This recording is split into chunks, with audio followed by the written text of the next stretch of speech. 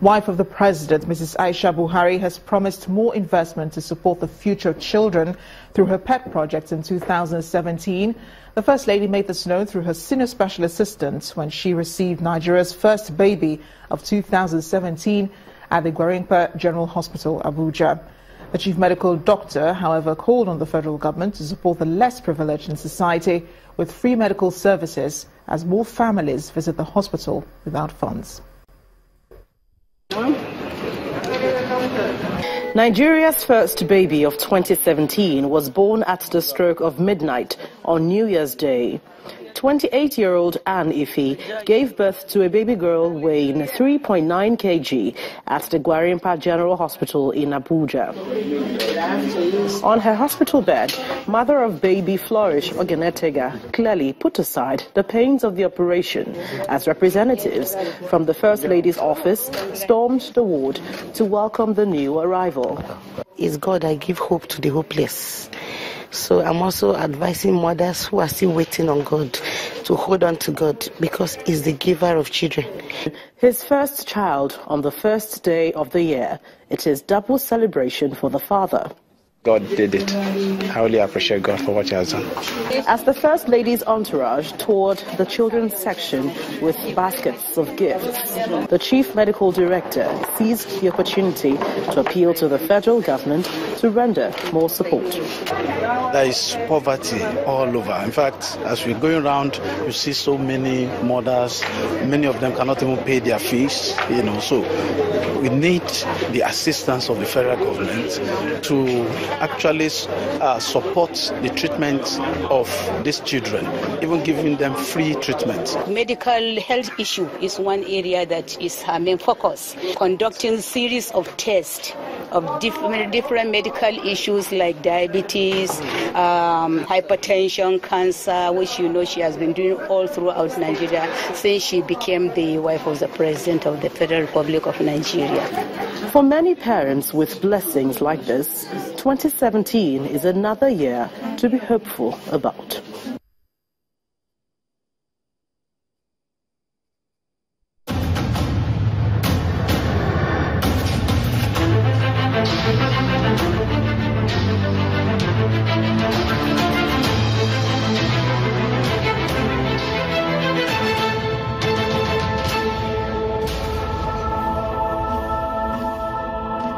There were many questions surrounding Nigeria's foreign policy in 2016. The new administration of President Muhammadu Buhari had settled in, and so had the Minister of Foreign Affairs, Mr. Jeffrey Onyama. He had already begun work. Months later, we review how well Nigeria performed on the international scene in 2016.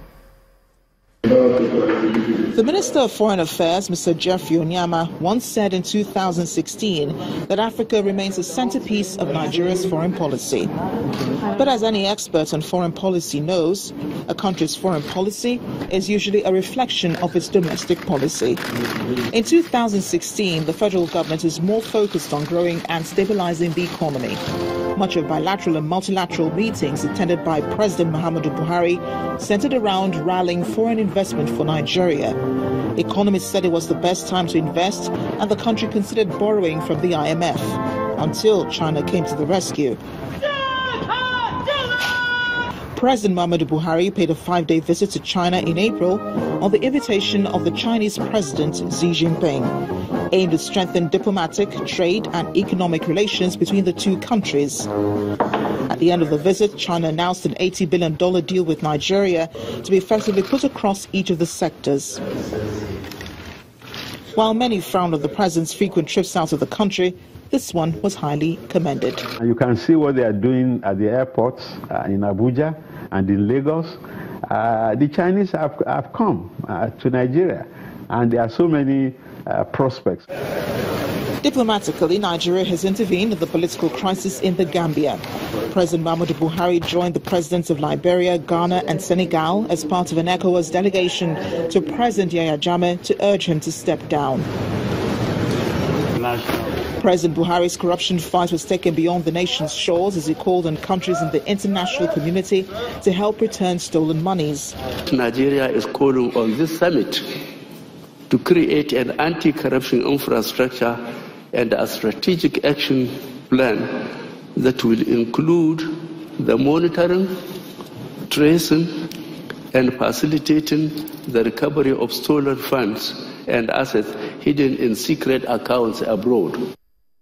In April, the Swiss government announced it was returning $321 million to the Nigerian government. The money had been initially deposited in Luxembourg before being confiscated by the Swiss Republic Judiciary and Canton of Geneva following a December 11, 2014 forfeiture order. I reaffirm Nigeria's commitment. President Buhari also addressed the UN General Assembly, where he showed Nigeria was not impervious to issues affecting the rest of the world. In September, he met with the then UN Secretary General Ban Ki-moon, with whom he discussed the war on Boko Haram. Fighting the insurgent group and Nigeria's economy dominated other bilateral meetings, such as his meeting with President Barack Obama. Towards the end of the year, the rest of the world commended Nigeria's efforts at helping to rescue 21 girls who were once kidnapped from Chibok. 2017 has begun, and Africa awaits the rise of its giant as more challenges lie ahead for Nigeria to prove her foreign policy go beyond mere words. Former Permanent Secretary at the Ministry of Foreign Affairs, Ambassador Joe Keshi, joins us now for a review of 2016, Nigeria's foreign policy. Thank you so much for joining us, and Happy New Year to you. Happy New Year to you too. Well, fancy you being here tonight on the 1st of January, but we do appreciate it. Nigeria's foreign policy in 2016, I know we've talked about this before. What did you make of it? Do you think we understood it? Well, I think, number one, the administration has tried to engage the world as best as it can. First, to explain its own policies, to solicit support, particularly on the issue, on the security issue and the economy. But in direct answer to your question. We are not punching as much as we should be, and obviously for so many reasons, which has to do with the fact that the environment has changed. The challenges facing the government itself has changed, and I think that because there are domestic issues has taken the forefront in quite a number of things that we are doing today. But as the year ends, I think that the Gambian situation provides us a very good opportunity, to try and restore our leadership in the continent. And how we manage the Gambian issue, I think, will be a test of whether we are back in the forefront of leadership, or whether we still recline and, as the accused President Obama often of leading from behind. Well, hopefully Nigeria is not leading from behind.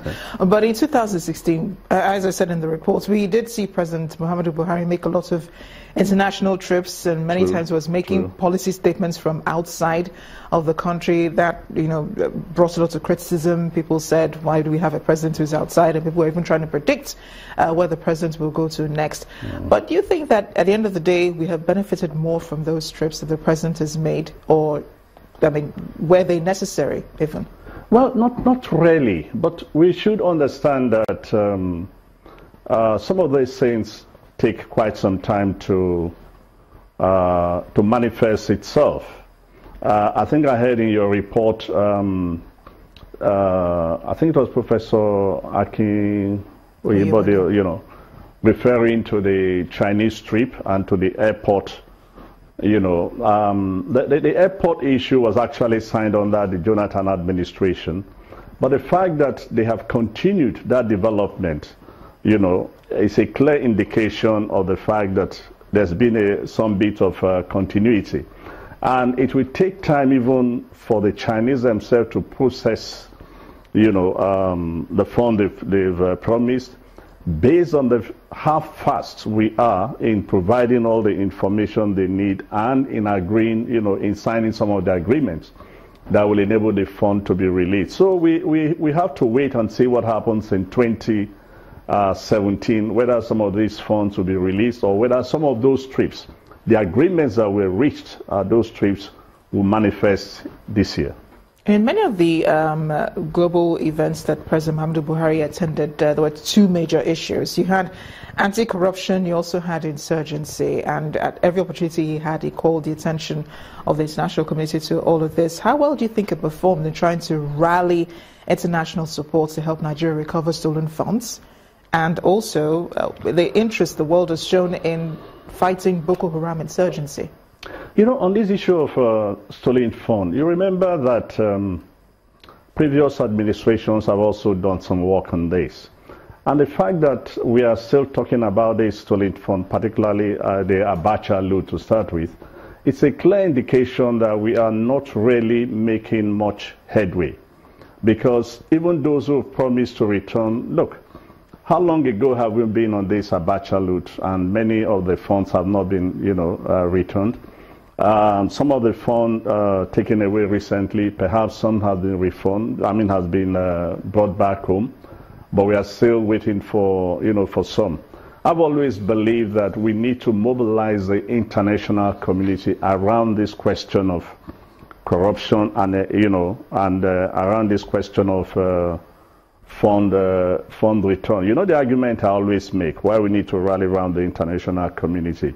Because it's not enough to insist that this fund should be returned to us. I've always made the point that both the giver and the taker are guilty, number one. Number two, I've always also made the point that, look, if somebody takes away like 2 billion, puts it in a bank for about 4 years, in 4 years, that same amount of money has earned some interest. So whether they return 2 billion or whether, they do not return, the fact is that the banks or the people who kept that money, they've made so much money from it. Yeah. My position is that we need to rally around the international community and insist that both the regional, the deposit and the interest, should be sent back to this country for one main reason, that the very people who keep this fund are the people who give us lectures all the time about corruption in our part of the world. It's a little bit, I think they are all hypocrites. They take the money, they keep it, they invest it, they make profits, then they turn around and give us lectures on corruption. It's not fair to us. Well, it does make sense then that the president is pushing this fight. Oh, yeah, certainly they are pushing. Thank you so much, Ambassador Joe Keshi, for joining us tonight. We hope we haven't taken much of your day and your celebration. Thank you. From former Permanent Secretary at the Ministry of Foreign Affairs, Ambassador Joe Keshi. You're welcome. Thank you.